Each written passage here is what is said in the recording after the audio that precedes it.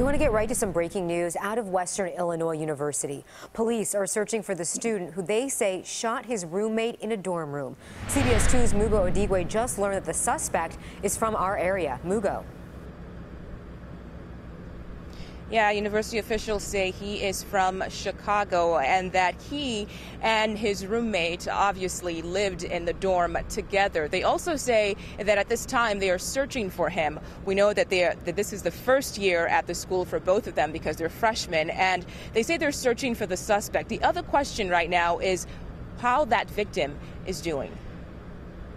He's out of surgery, and we're waiting on updates from the family of what his status is right now, so his condition is unknown.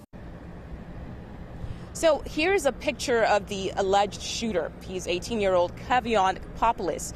Again, we're learning he's from Chicago and that police are searching for him. University police say the shooting was after 10:30 last night. Someone told WIU Public Safety that a student had been shot at Thompson Hall. That's the dorm they both lived in.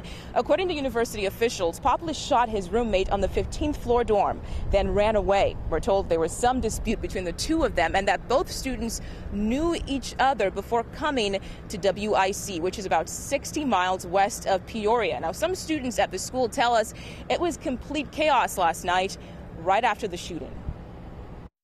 At first, we thought like it was a joke, until we went to Thompson to go pick up my friend, and we saw like the police pulling up and stuff. Then I started to get scared.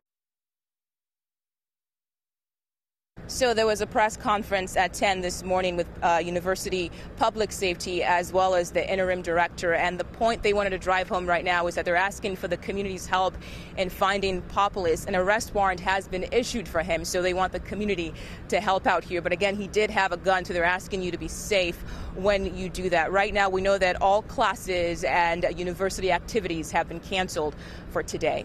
Well, live at Museum Campus, Mugo Odigwe, CBS 2 News. Thank you, Mugo.